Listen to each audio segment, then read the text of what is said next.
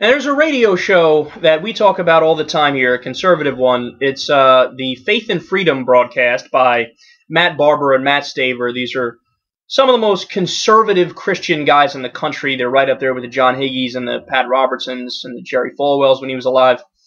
And they're incredibly dogmatic. They believe the Bible is literally true, and they're demeaning to anybody who doesn't believe exactly as they do, which I always found weird, that anybody could look at any religion and be dogmatic about it. Like, I get it if you believe it, and, you know, you largely don't talk about it because you don't want to be pressed on it because it's your faith. It's not based on facts, it's based on faith. But no, these guys are like, I believe this, and it is factual, even though it's not, and I'm going to be arrogant about it. It's like the last thing you should ever be arrogant about, because there's so little to back up believing in any holy book from any civilization throughout any time in history.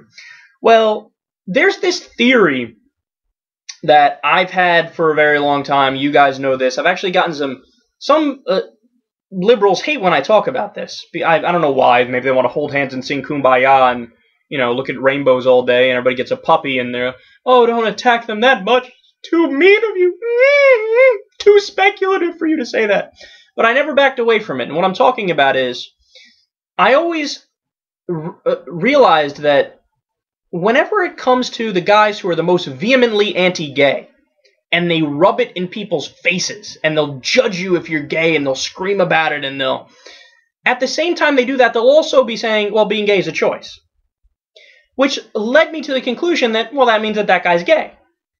And then, of course, I always had that suspicion, but then came out, there were 2 studies that came out originally, and then there was a 3rd one that came out recently. They all said the same thing, that it's true, that by and large, a very good indicator of somebody's sexuality is what their outward projection is of their beliefs. And what they said is people who came from a Christian household, you know, like a fundamentalist household, and they're vehemently anti-gay and very vocal about it. If you have those 2 things mixed together, it is much more likely that that person is actually a closeted gay person who's trying to overcompensate.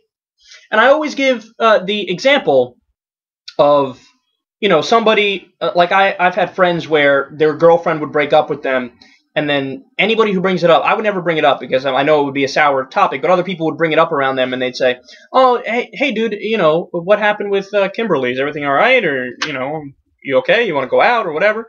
And the guy's like, oh, no, I don't even care, bro. I was going to break up with her tomorrow anyway. I mean, she just got to it a little bit before I did. I was planning on it a long time ago. I don't even care. You thought I never even, whatever, man. It's only like a year and a half we were together. That's nothing. And you realize, of course that guy cares. You get a couple drinks in him later at night, he's crying in the corner, looking for your shoulder, okay? Because he's overcompensating. I believe this. Oh, really? Is that why you're screaming it over and over? Is that what? It's a sign of insecurity. Well, I'm telling you this whole long thing to get to this point. An article on Right Wing Watch today. Mat Staver fears everyone will go gay under marriage equality. Yahtzee. That's what we've been talking about all along. So these guys, here's the thing. If you actually believe that there's, you know, this God who thinks homosexuality is immoral and he'll punish you if you do it, and if you also think being gay is a choice, okay, then in his mind, this is his reasoning. And it's explained, right? His reasoning is, well, obviously, if you give people the option between blowing Sean and marrying him, or marrying Jennifer, ugh, nag all day long, and I don't even like vagina. A vagina bleeds every month. That's disgusting. I don't want that. That's nasty. So if that's his thought process, well, if I have the choice, obviously I'm going to go with Sean all day long, not even a question. So you can't give people the choice because then society will crumble because everybody will pick Sean. Why is he saying this? Because that's how he thinks. He would pick Sean, he would pick the guy, and it's a no-brainer to him, so he projects that on everybody else. Well, obviously, if I'm into dudes, and maybe even into girls too, we might be bisexual, not just gay. Well, if I have the choice, I'm obviously going to pick the guy, so everybody's going to pick the guy.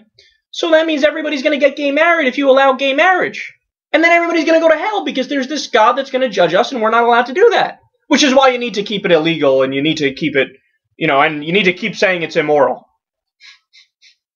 It's so funny how when he thinks he's being intellectual, he thinks he's nailing it when he makes these arguments, when he makes these points. Not even close, dude. Not even close. If any, he's proving our point for us every time he talks. He's proving that he has same-sex attraction, and he's proving that he thinks that there's this God which there's no evidence for to begin with. So on multiple counts, Mat Staver, epic fail.